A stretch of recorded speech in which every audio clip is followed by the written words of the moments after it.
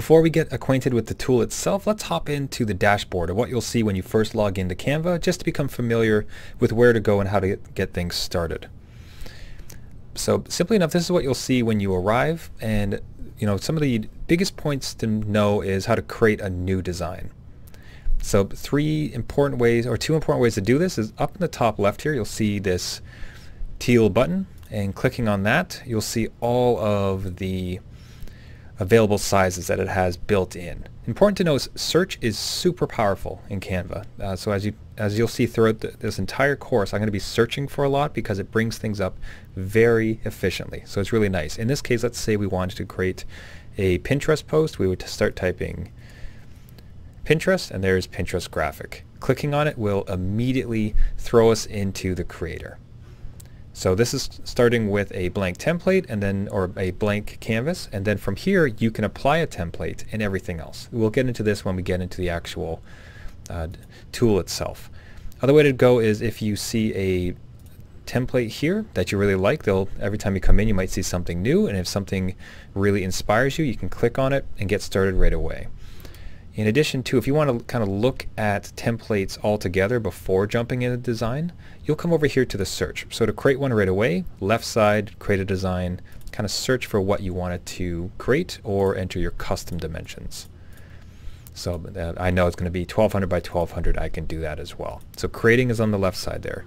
To kind of browse templates, we could say, and again using our Pinterest example, Pinterest graphic. And now it's going to present me with a full screen of all of the various templates it has, allowing us to start with it. So we'll browse. Kind of a bigger view here, which is nice. And if we do like something, we just go ahead and click on it, use this template, and brings us right into the editor with that one ready to go. So either starting by searching for up here in the top, search for a particular type like Pinterest, Instagram, Facebook cover, see all the templates, or if you know what you're doing, hop into the top left, create a design. Now, another way to get to those templates is on the left side here. This is your main navigation. We started at home. All your designs, these are just a list of all the designs you've previously created. And you can see the new design I just clicked into with that template that shows up immediately. But anything you've ever created will be inside of all your designs. So if you just want to find yours, they'll be within that. You can also get to there from the home screen. You'll see there these big headers like your designs. So here's those same ones I'd created. Posters, Instagram posts. Those are templates we could start from. But another way to get to your designs. But here's everything we have created. Templates, this is very much like the first screen, except it focuses just on the templates that they have. Again, with a search up on the top. If we want to say flyers,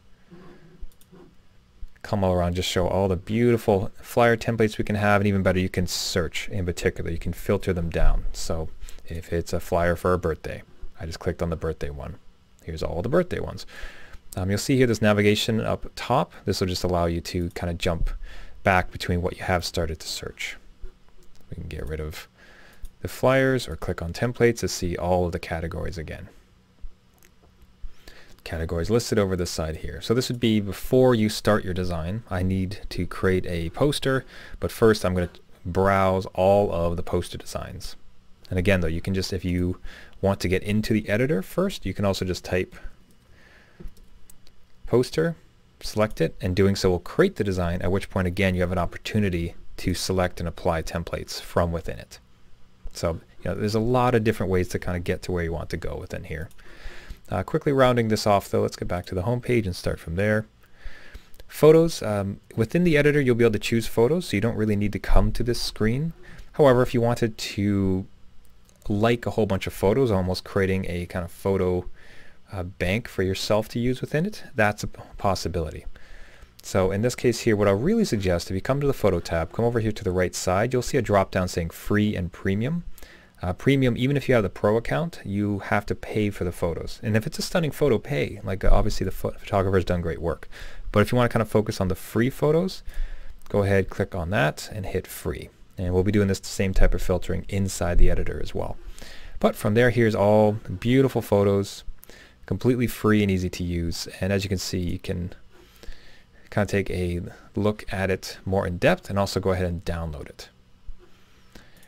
What you can also do if you want to save it for a later time, let's say we want to save this coffee, always a favorite, you can hit into like. So this will now go over to your like folder, or the likes here on the left side, and we'll talk about that in just a second. So if we want to browse photos kind of all together, choose a bunch for us to use and like a couple of them, the Photos tab. And of course search, and let's say again, my favorite with coffee. Now in doing that, it's kind of reselected free and premium. You'll see that there's a little tag in the bottom right that tells you you'll have to pay for them.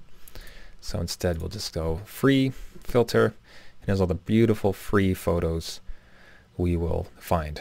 I'm also, throughout the course, I'm also going to be telling you some other free places online to find additional free to use photos. So you won't just be limited to what we find here in Canva. But it's a great start. Let's go ahead and like another one just to have a few in our like bank, like folder, which we'll have shortly. So next up is apps, and you can very much think about this as an extension to Canva. So you can connect Canva to various services. In your day-to-day workflow, it may not be super useful for you, but something to play around with and see all the capabilities of it. So I'm not going to go through each and every one, but for instance, you could connect your Dropbox so that as you save files out, it goes to a Dropbox. Let's say if you're sharing it with somebody. Google Maps, so if you have an event coming up on a poster and you want to have a map of where it is, this allows you to add it. Very simple to use, very nice. Now these enhancer images, these are actually kind of built into the editor too. These are just effects you can apply to photos. So calling them apps is a little bit on the edge, but that's okay. Same thing too now, if you want to connect your LinkedIn, so anything you create in Canva will post immediately there, you can do so. Same with MailChimp, so if you're creating newsletters, you can create a photo here and then have it saved to your MailChimp for use. You see that true with Pinterest, PowerPoint, all these really great options. So a lot of extensibility as far as once you're done creating the design, where does it go? And in some cases like Google Maps or a Giphy, it also allows you to pull in photos. Same with Facebook, like where do photos come from and where can you save your photos? And in fact, so I think I mentioned earlier, Dropbox is more about if you save a photo to Dropbox, you can bring it in to your Canva design. So really useful if you have some external apps that you want to connect. I'm not going to go through, like I said, and connect these individually, but really useful ones. QR code especially, that one's nice because if you have a link you want to send people to on a postcard or a poster or something, you can put a link in so they can scan it with their phone, and it's a very easy link. So lots of interesting apps to allow you to bring in your own media or export media to your various places. So Brand Kit. Now for the purpose of this, and you hear me mention this a few times, I'm going to be focusing on using the free version of Canva because I don't want to talk about any features that if you're only on free that you can't use because it's on the pro account. So I don't want to be teaching things you can't use. So I'm assuming we're going to work within the free version. The Brand Kit, a lot of this is not available for the free one. The only useful one for us is the palette. So if you have a couple colors, let's say my brand colors, Canva, even on the free version, will allow you to add a few colors. So if we add a green, if we add like the orange, probably blue is better to go with orange as it's complementary. And there you go. Now it does have, there you go, that 3 color limit, but even that is still useful. So what happens, we do create design. Let's go real quick for a poster. You'll see as you, and don't worry about this part yet, this we'll be getting into. But if you're adding a square and you want to choose colors, your brand colors will now be featured and easy enough to use. Right? At least up to 3. Generally speaking, you shouldn't have more than 2 colors, so it still ends up being fairly useful. So that's good to see. So that's located within Brand Kit. You can't, unfortunately, you can't do the logos, you can't do anything with the fonts, but you can do the colors, which is very useful. Anytime like you're wondering, do I have access to it? Just click on it and it'll come up with this pop-up that tells you, no, in fact, you don't. You know, so it tricked you there thinking maybe you could edit a font, but no, you can't. But that's okay. The colors at least are very useful. Design School, so this comes from Canva. It's a great set of resources with some very basic concepts about how to use Canva. And it goes a little bit into business and branding. There's some fairly good courses here, so despite this being a course as well, I also encourage you to take a time and go through this. We're going to be covering a bit more about beyond the basics and some tricks and tools you can really use, but if you want to check out some auxiliary videos, this is actually a really great resource, so I would recommend it. Create a team. So even within the free version, you can create a team. Now, I'll bet with a few restrictions, but it still can be fairly useful. So if you are working in collaboration with a few people and you want them to be able to create graphics within your same Canva account, or you want to share and kind of show them to people, this can be useful. So all you would have to do is, I'm going to just add myself, for example. Now for free, what you can get, there's some extra roles if you have the Pro account. For free, you can have member and administrator. A member can create new designs. They can use the same brand kit that you have, although they can't alter it. They can use templates you've done. They can't save templates for the use of the rest of your team. And they can't obviously invite anybody else. Administrator, so they can change the brand kit. So they can, in this case with the free, change the colors. They can create templates for the whole team to use, and they can invite other members. So it's just a bit more of slightly more capabilities. Like as I mentioned, there's 2 additional roles if you have the Pro account, but we won't be focusing on that. So if you want somebody to work with you on the same Canva account, you can invite them in as a member or an administrator.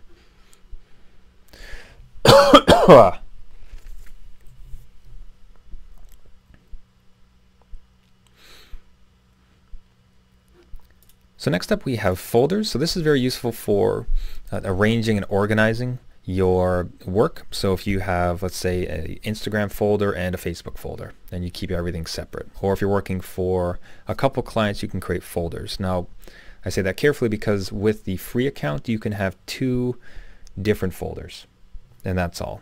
Now, of course, you can, within likes, you remember that we went through and liked a number of things, and they will appear here for use as we need it. They'll also show up in the actual editor, which we'll talk about later. But you can create folders. I can go ahead and create a new folder. And for instance, if I say Pinterest, you can invite a team member that you had from the previous one to come in and edit anything within this folder, which is useful. So anything you put into this folder, they'll have access to.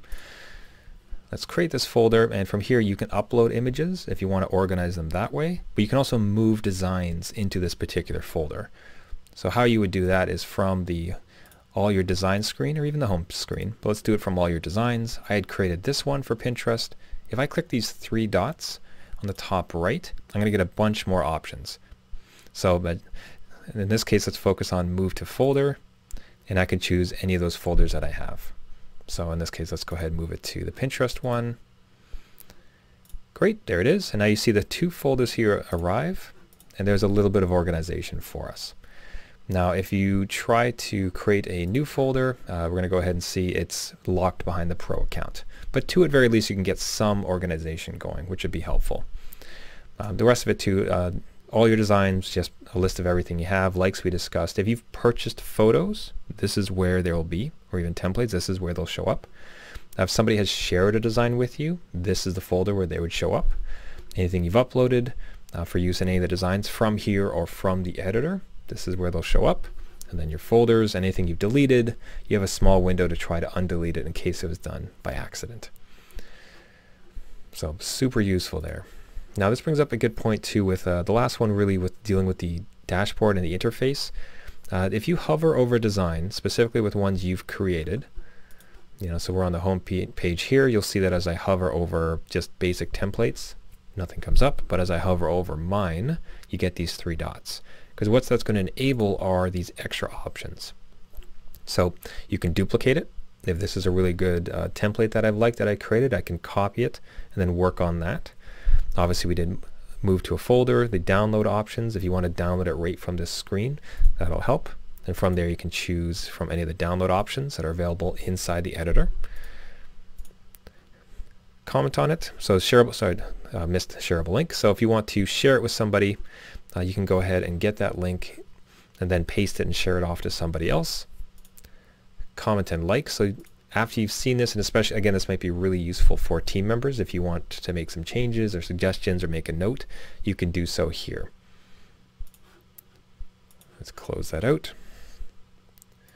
And then lastly, of course, move the trash. So if you're ready to delete it, in this case, this was just a quick one, off it goes. So kind of quick, brief overview. A lot of the stuff you're going to be doing is you're going to hop into here and create a design. Choose what type of design, Facebook, and choose from any of these, which will throw you right into the editor. If you want to browse things first, come up to the search at the top, do that same entry. Let's say do a Facebook cover, and you'll kind of have a larger view of everything. So that's just if you want templates. And then really the most useful stuff outside of that is the folders, where you'll find all of the ones that you saved and organized in that sense. And and that is to say all your designs, of course, as well, is super useful as well. So that's just a really fast overview of the dashboard so we can feel more familiar of it. Remember, top left, create a design. To find the type of thing you want, search is your friend, so just search for the name of what you want to create, and then hop into the editor from there, which we'll start to cover in the next course. See you soon.